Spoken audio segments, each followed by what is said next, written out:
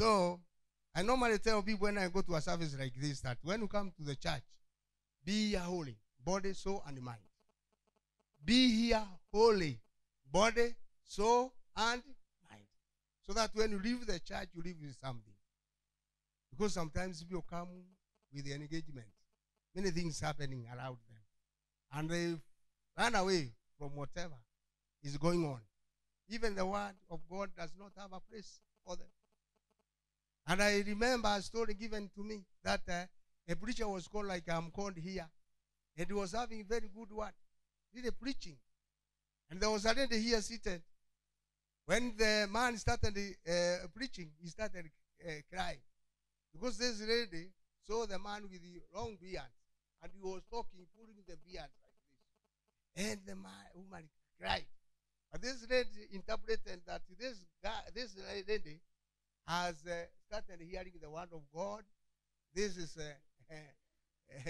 the response. Afterwards, he was excited even to talk much more. And he said, is there anybody here who would like to accept Jesus Christ as his personal Savior or a personal Savior? That is how to call. Nobody stood up. Even the lady was crying. Then he said, since I started preaching, there's a lady who has been crying here. Although you are not responding, but this one has responded. Please, our sister, can you rise up and tell us what God has told you? She stood. She looked at the preacher, started crying even more. Hey, you are not telling us what is happening. Oh, not that I want to get saved. But when I looked you and I saw your beard, it reminded of my hingot. I had a hingot that I was preparing to go and sell. And they helped me. But it died the other day.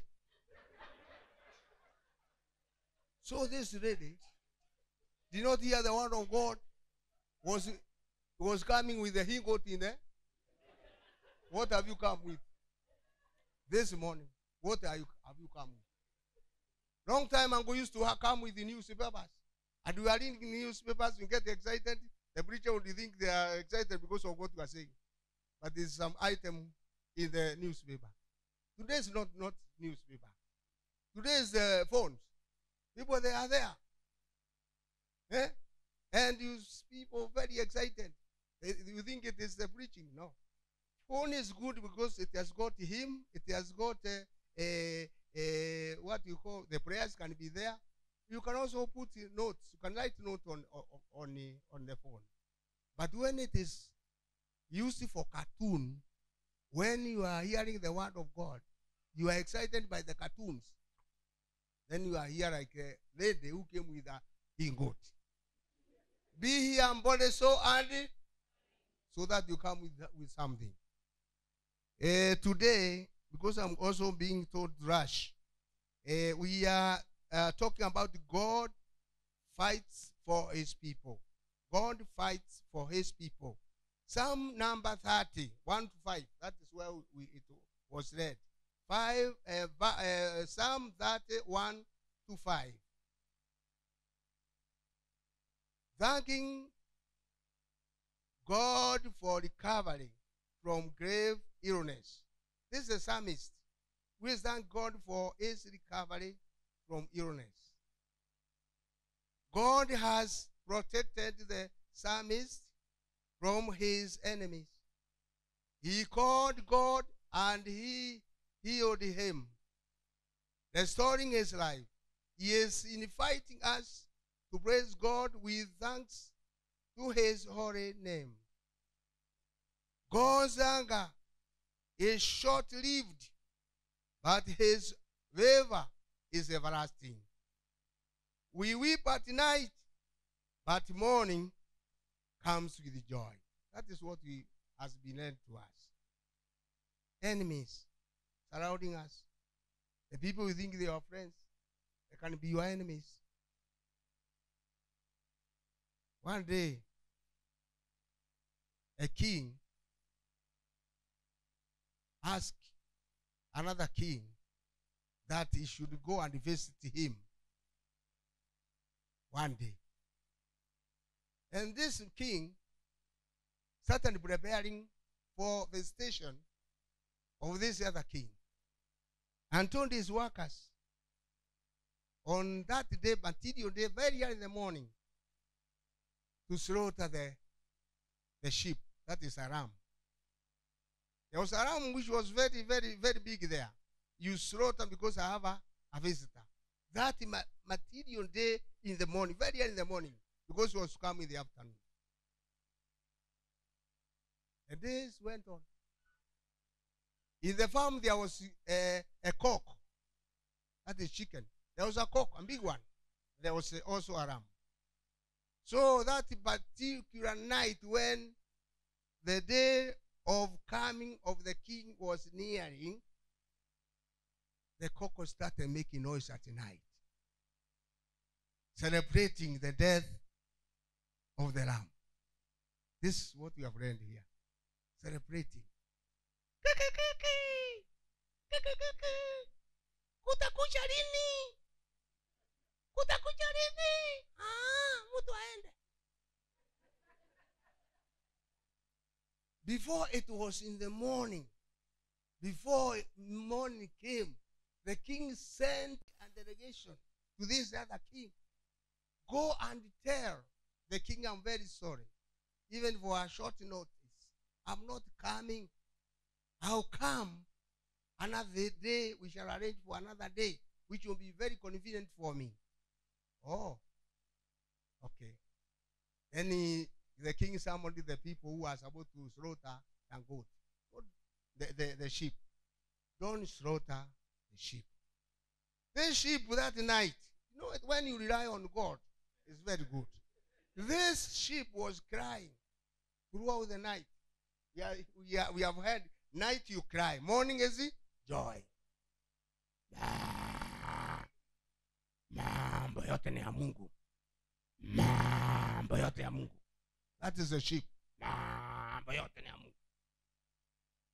So the king told the laborers or the servants, don't slaughter the sheep.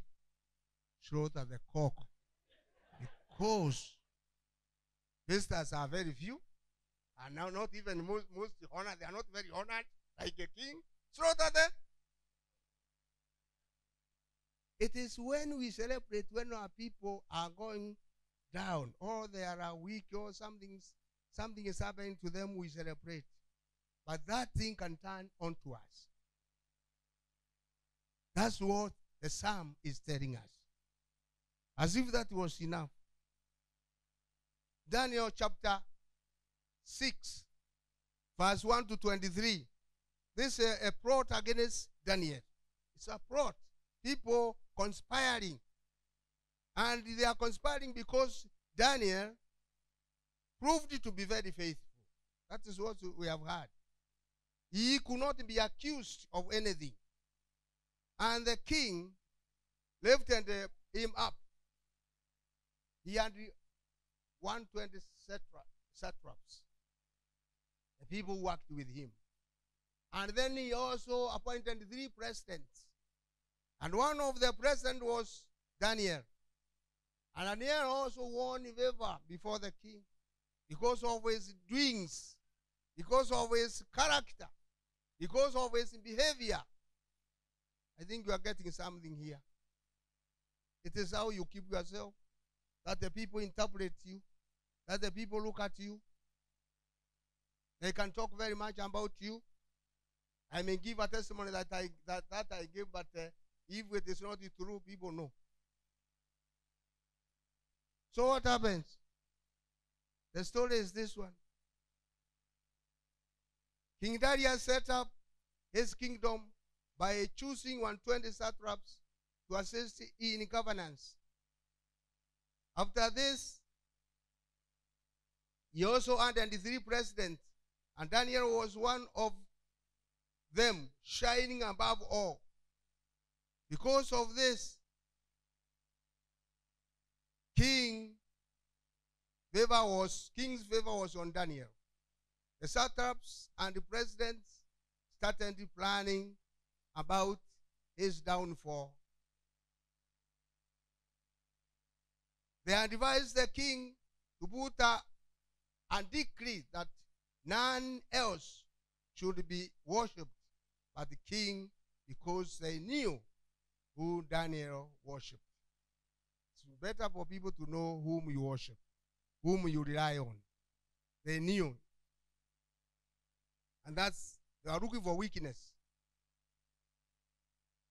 And the weakness was, if Daniel is told to change his mind, he will not. And therefore, you end up dying. The order was, if anyone does not respect the decree, he was to be put to death by being thrown into lions' dens. The king tried to plead with Daniel to save him, but Daniel remained firm in his faith. He ended in the lion's den. The king told him, may your God whom you serve deliver you. That is chapter 6, verse 16. I'm not going to read it, it's there. May God whom you serve deliver you. Chapter 16 of chapter 6 of Daniel. And he was thrown there. Like Jesus Christ was put in a tomb. And after 3 days, he rose. So the following day, this man came to see whether the man is still alive. As the women also came to see whether Jesus is alive. To find Jesus is alive. To find also that Daniel is alive. Even the king is asking, I see the Lord is saved you, Daniel. That is from verse 19 to 24. You can read that one, because I'm also saving the time. And Daniel said, yes, God has done something for me. And then the king asked the people to gather all the accusers of this man called Daniel with the family and thrown into the den of lions. The Bible says before even they reached the bottom, they were in pieces. You see how God can fight for you when you rely on him. You see how God becomes also faithful to you as you become faithful to him. This is exactly what is happening here. Jesus had to undergo all whatever because of us. And he rose again. The Bible says, if at all he did not rise again, his death was useless. And that's why we have been celebrating the resurrection of Jesus Christ. Similarly, we are seeing what the man of God can do. It's an example of how we remain faithful, how we can be trusted, how we can walk with God throughout to safeguard ourselves.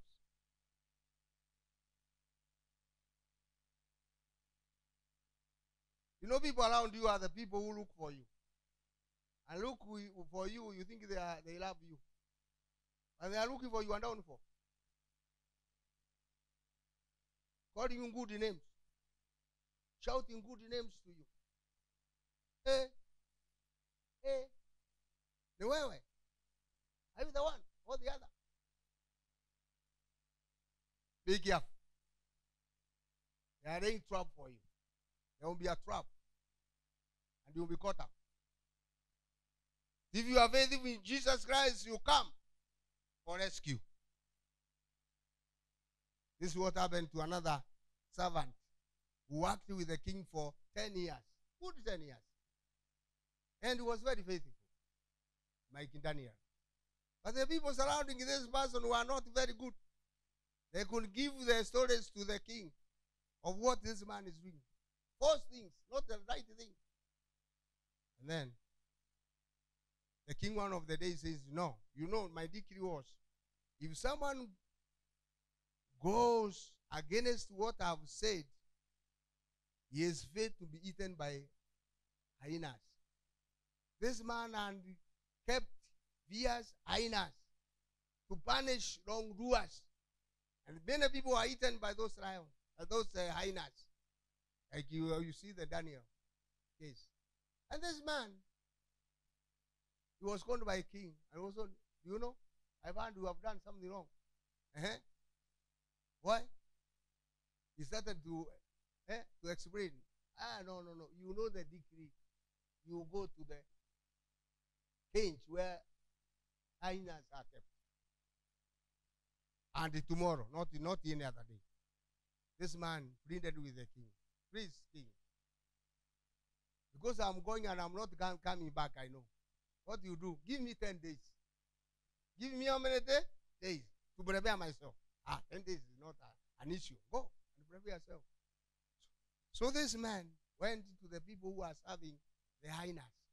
And he pleaded with them, please, and I gave a chance to give food to these hyenas. Because these hyenas, they always eat. And I said to you, it is me who will be giving the food. And you just, and the people are very happy. Because, of course, they are relieved of their duties. So the man 10 days went on giving hyenas food. And then they came. He was very faithful, so he went to the king. King, now I've come. What you want to do to me, do it. He was scared. As usual. Come, throw this cage of hyenas. He was thrown there. And everybody else to come and eat and enjoy and what is happening? So the king was surprised to see this man caressing the hyenas. And the hyenas all holding the legs on top of him. Hey, I say, Bwana, what has happened? You mean these animals cannot do something? Then he turned to the king. King, I have worked you for 10 years. And the good thing that you can do to me is to put me into a cage of hyenas. I have worked for these hyenas only 10 days. Only 10 days. And they have spared me. This is exactly what I'm saying.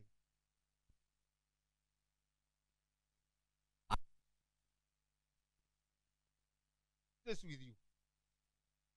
God will refuse. If you keep yourself tied to God, God will play the game in the other direction. Not the direction which is meant. So, this is Daniel. Are you the Daniel? Let us be Daniel.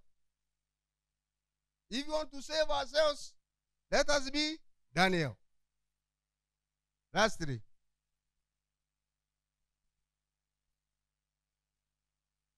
Matthew chapter 15, verse 46. And we learn to chapter 16, 1 to 8. That is the body and the resurrection of Jesus Christ. Joseph of Arimathea, he was a secret disciple of Jesus, went to Pilate and asked him for Jesus' body so as to bury it. He took the body, wrapped it with linen cloth, and he laid it in a tomb. The Bible says this tomb was made by Joseph for himself. As we read in Matthew chapter 27, verse 60. This tomb was a donation from this man called Joseph. Matthew 27 and verse 60. He contributed linen clothes and tomb, whereas Nicodemus gave contribution of ointments or spices. That is also in John 19:39. John 19:39 introduces somebody called Nicodemus who went to Jesus by night in this burial of Jesus Christ. Jesus Christ's burial and a lot of contribution. We remember also the Cyrene this man of Cyrene, Simon Cyrene, who carried the cross of Jesus Christ. We remember also the women, as we are going to read about them, the three of them mentioned here, also going very early morning to anoint Jesus Christ. This is also contribution. The women wondered who should roll the stone for them. But the Bible says an angel of the Lord came that early morning, rolled it and sat on it. And that is Matthew 28, verse 2. I'm rushing. Matthew 28, verse 2, it shows that what happened to the stone, which the women were afraid. Women were not afraid also of the soldiers who are kept there as guards. Because they were there. They would not have allowed them also to remove the stone. But they did not remember. But also, not remembering, they were very faithful. Although they knew the stone was there, the stumbling block was there, they don't give up. They went. When we don't give up, God faces us and does marvelous. The stone, which was a stumbling block, was thrown out of the mouth of the tomb and totally arrested by this angel who sat on it. When you trust in God, whatever problems are ahead of you, they are arrested and sat on, so that you are set free, so that you are at peace. To finding a young man there in a white linen, I think it was an angel, who advised them, this person we are looking for has risen. As he said, he's going to meet you in Galilee. Go and tell his disciples. And exactly what the women did. The tomb was so empty. But the angel encouraged them that Jesus was alive. And that they should go and tell his people, his disciples, that Jesus would meet them at Galilee. This is the story, which is very good for us. If Jesus Christ did not rise up, we have no hope. It is his resurrection which reminds us of our death and resurrecting, coming back to life, not into this earth, but in another earth, in another heavenly place. That is for you and me. We should be responsible. That's what now I'm coming here. We should be less responsible. We have seen the story of women. Even when Christ was put in the tomb, they followed all the way to the tomb and found where he was laid. The Bible says so. So that's why on Sunday, very early, they went, because they knew where they were going. We should know where we are going. Whether obstacles are there or not, we should know where we are going. God is going to remove the obstacles for us. Let us be responsible. Let us be wise as we move this journey. It's a journey for us.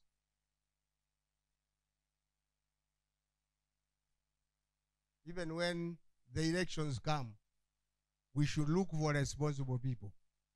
Responsible what? You don't even respond to that one. Maybe the election is on the way. But, however, look for responsible people who arrest the problems. The women arrested the problem. They are the people carrying the light information. True story. Women were not witness of Jesus rising up from death because they were not there. They heard.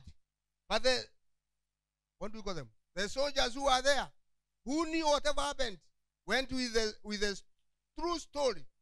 True story. That we read in Matthew chapter 28, from verse 10 and on. True story. But whatever story they had, the testimony they had was bought. They were given money. And he thought what to go and say. Lack of responsibility.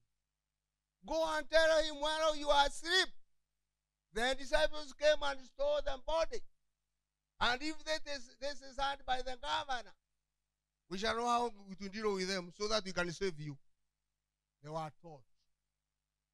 The story which they were taught up to date is taught by them in Israel. But we rely on the story of women, the story which was just told. Even today we rely on what we are told. We hear the word of God being told to us, we change our mind.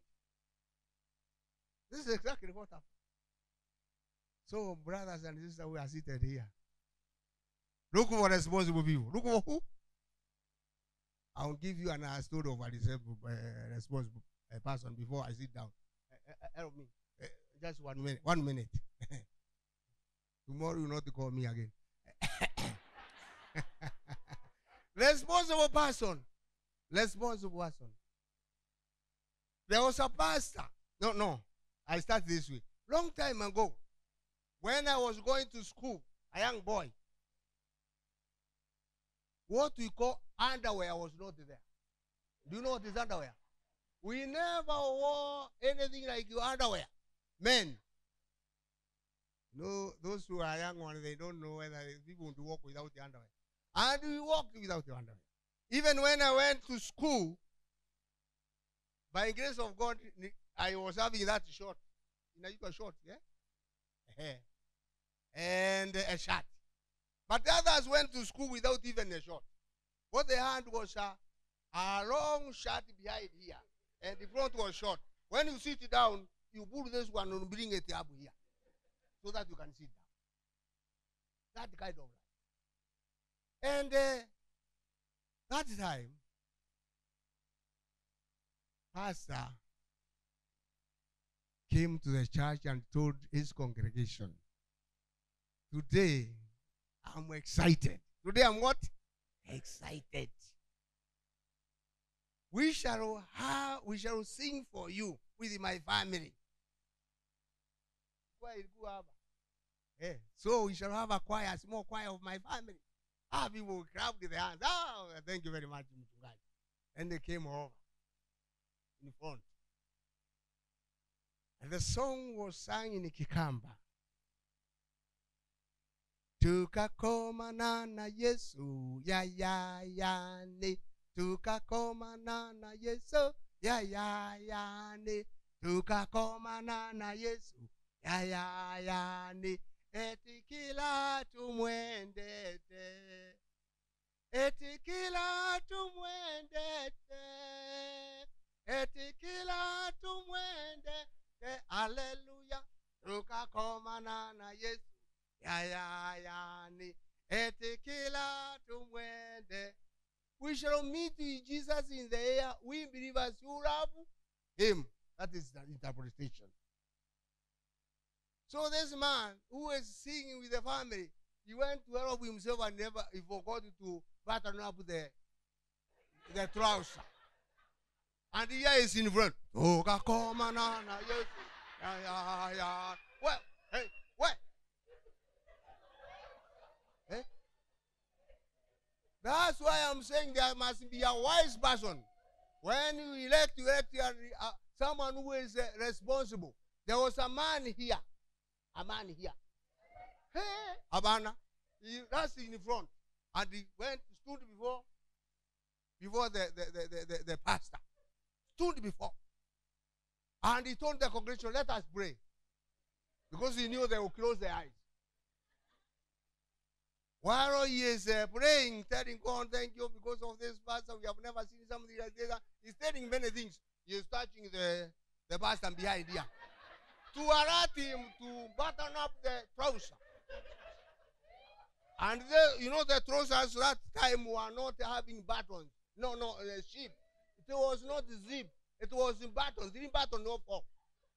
Before you tie it, it's a time. So this man made sure that he prolonged the prayer so that the man can prepare himself.